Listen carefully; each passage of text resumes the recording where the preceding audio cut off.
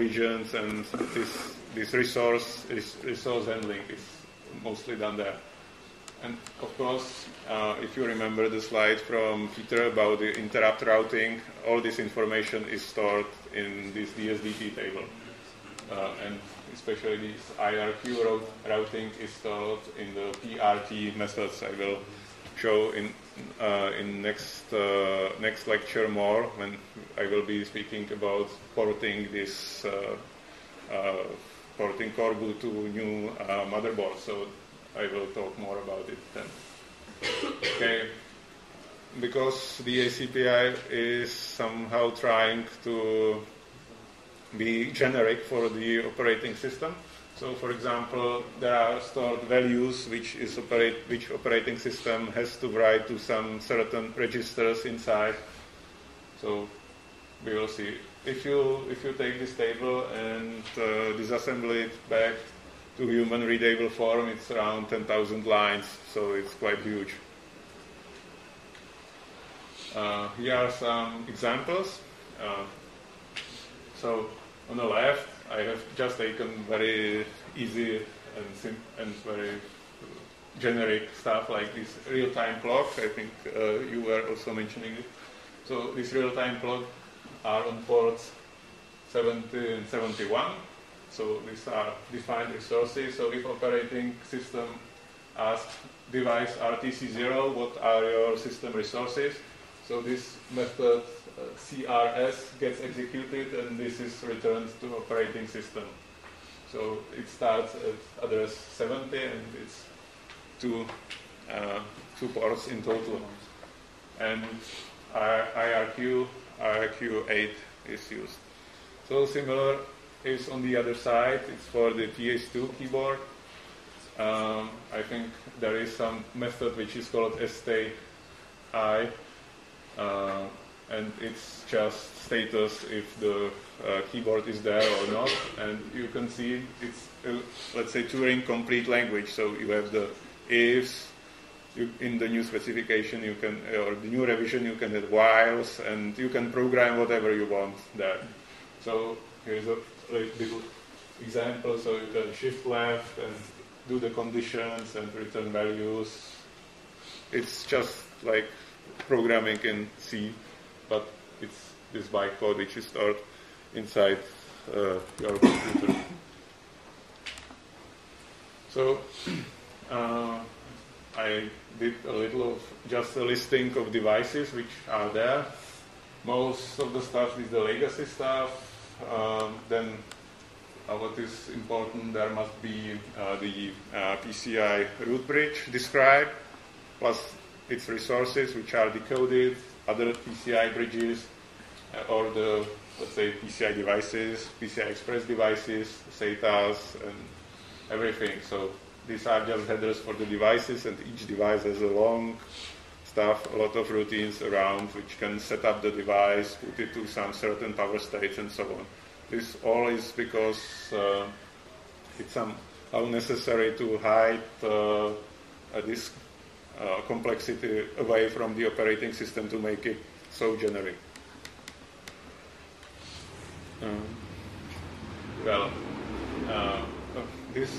There is another table, which is not the DSDT table, but it's also important. This table describes where are the APIs, what addresses are for the APIs, what are the IDs of the interrupt controllers inside CPUs, and maybe you remember the picture of the legacy stuff. There's from IRQ 0 to 16, there are some exceptions which must be handled. I'm not sure why this information is not in the bytecode. Why is it separate table? It's like the design decisions sometimes were quite strange. So this table mostly describes what are the hardware addresses of these devices in the systems, and how this routing here, that lines, how it looks like. Yeah. So maybe you can see that the legacy interrupt controller is connected to pin 0, and that the timer is connected to pin 2, and here is connected to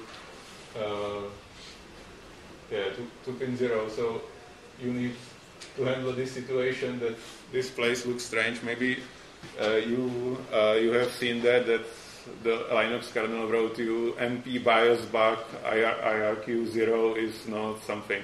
So this is the reason, because this table didn't describe this situation, how is it wired correctly. So in this table it should be expressed how the particular platform handled this situation. Yeah, so because this was enough with the software, maybe a little more words about the hardware. The ACPI defines some fixed function registers which has fixed layout. Usually it's kind of double register. One is with the enable bits and another register is with the status bits. And of course there must be a register which handles the sleep states of the computer. If the computer goes to suspend to RAM or to S5, so it shutdowns completely. All this stuff is defined in the specification. So there is some other hardware register which is located in Southbridge, which handles the C states of the CPUs. It's called CNT, and this is used to put the CPU to the C2 and C3 states. Yeah, and the last block, let's say very general, is the general purpose event block. It's for the waking up event. So, for example, if you're the hardware designer, there must be some switch for the lid of the notebook, and this lid is connected to some line, and the pin inside the Southbridge is then routed, and it can be seen what is the status of this line in this register, and you can use this information to wake up the computer from sleep, for example. So if you want to know more about the hardware stuff, you can open any public datasheet. You can use even Intel documentation, AMD, so whatever. Usually these all registers, even if the FADT table requires them on, let's say, different places, usually they are stored in one block. So, for example, in FADT table, here you have the status registers, then the timer is the base address was 800, so this is 804 was something. Maybe you remember it from the previous slide. So here is the C state control, so C2, C3 states is the level 2 and level 3. What is quite interesting is that the CPU is then put to sleep, and you don't write to these registers, you will read them. So it's quite, you must be very careful if you are doing some register dump of this memory area, because if you do that, you will do the reads.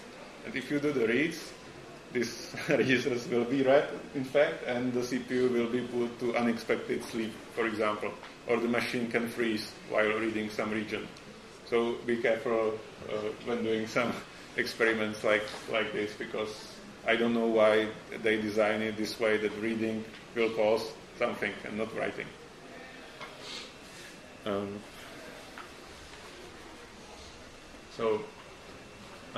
I have chosen some control register. Here is what's important. If you, for example, write your own program to switch off the computer, all you need is to write to the sleep type register. I think if you want to suspend it to disk or to even lower state, you just need to write this magic value there. This is in Linux. It is done that these bits, or the meaning of the bit, is stored in the DSDT table. Then the operating system, when it's running off the computer, will just take the I/O port from another table, this information from the DSDT table, and then do the power off for the system. Again, this is not done in the bytecode for some reason. It's quite tangled together. The design is really unclear. Why is it this way?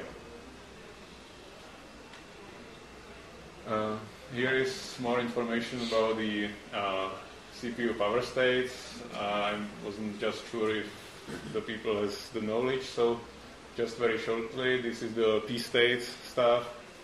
So the CPU flag driver uses some information from ACPI to put the processor to different voltage and different frequency. It's similar for AMD and Intel.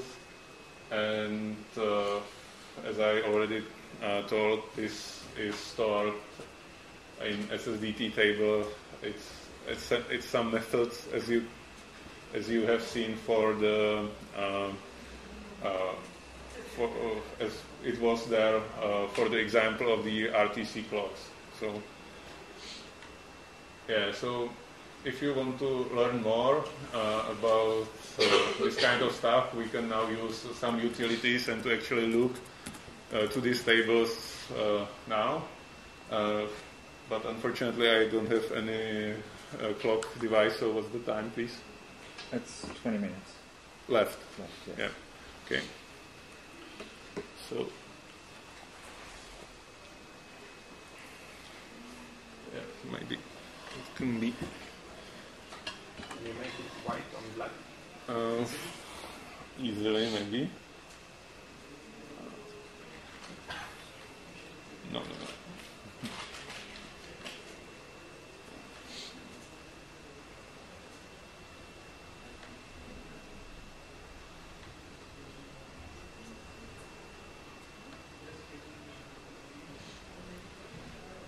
White what? White, sorry, black on white, of course. So black. The other way around. Okay. Yes. Yeah.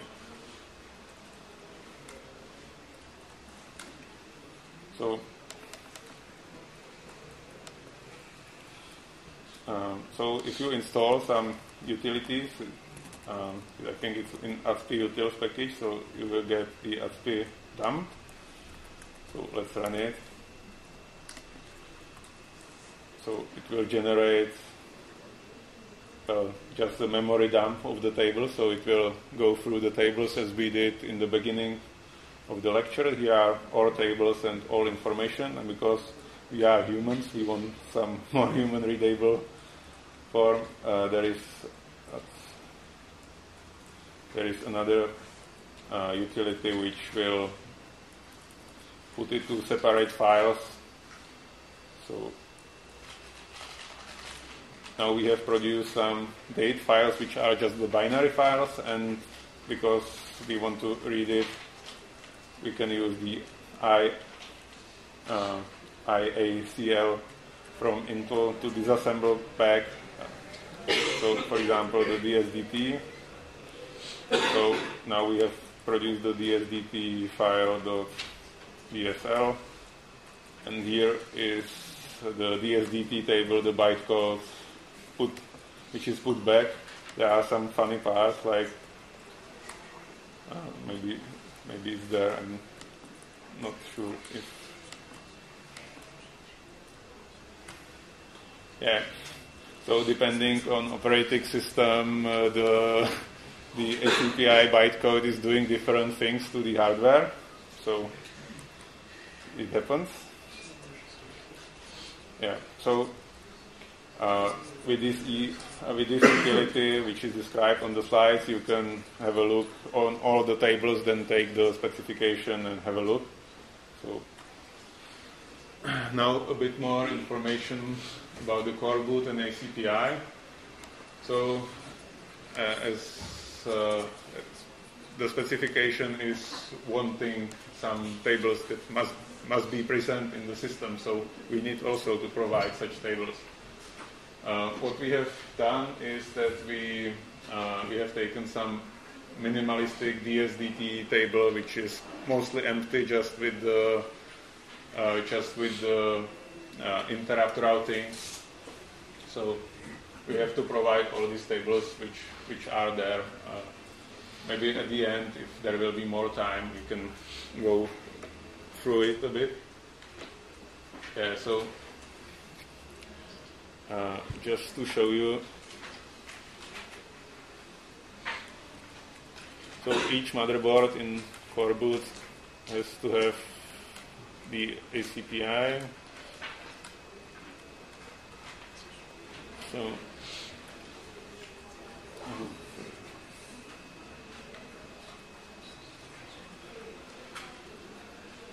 So yeah, just yeah. So I'm not sure if you can see it. I will fix it in my next lesson. So we just construct the tables. We have some callbacks for it. So this is the main routine, which is constructing all the crowd of the tables, putting them into memory. In this part of the code, we are filling up the addresses of the APIs and interrupt the addresses of the interrupt controllers and so on. So everything has to be filled in. The DSDT for the main board is quite easy, I think. Well, no.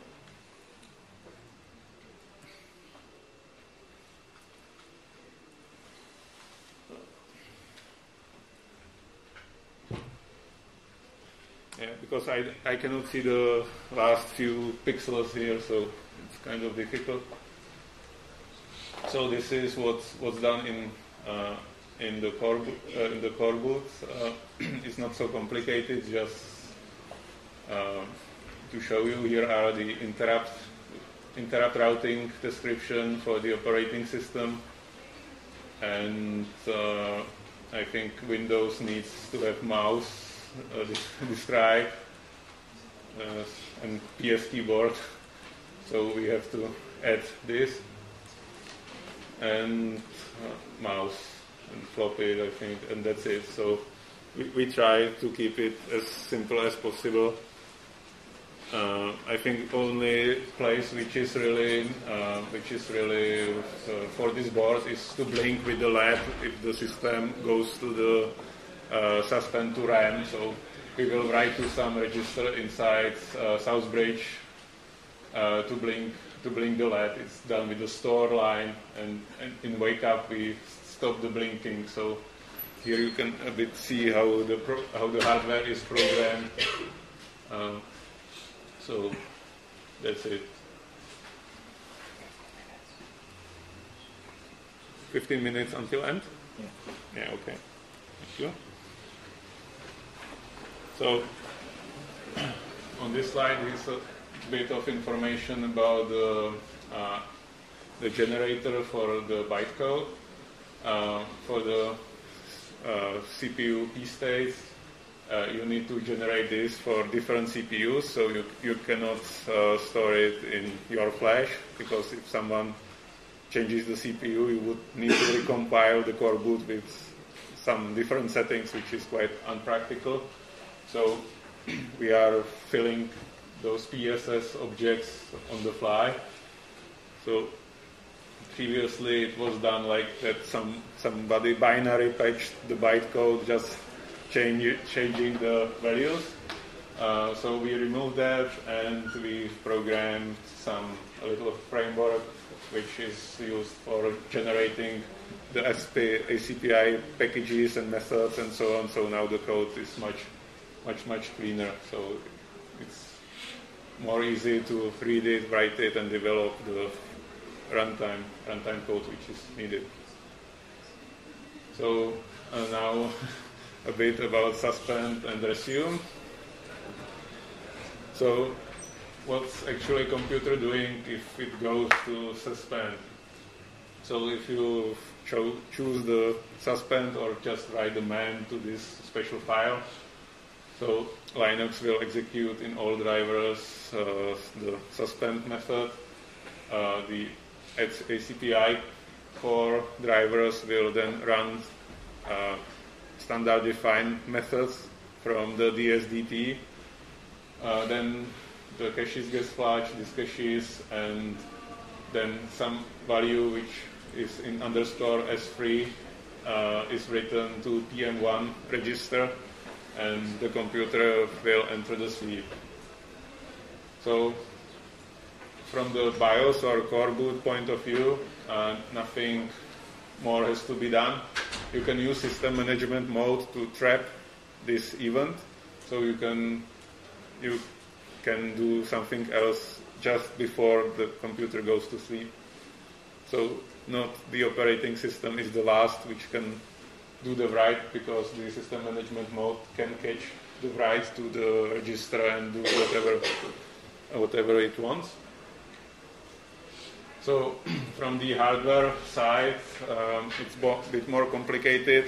So the operating system writes to the sleep type register, then some message is generated to CPU. It's a bit similar when the frequency and voltage is changed.